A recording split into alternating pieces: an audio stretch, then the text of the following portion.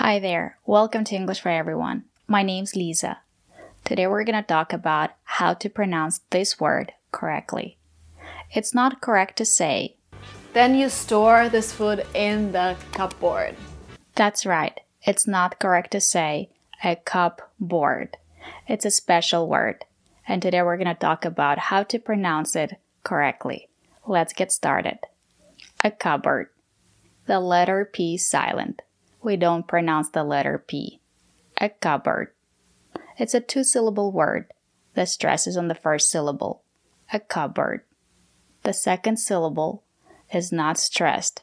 We pronounce it as erd, like burger. A cupboard. This is a cupboard. The letter D is a stop D. Put your tongue up and stop the air. A cupboard. This is a cupboard.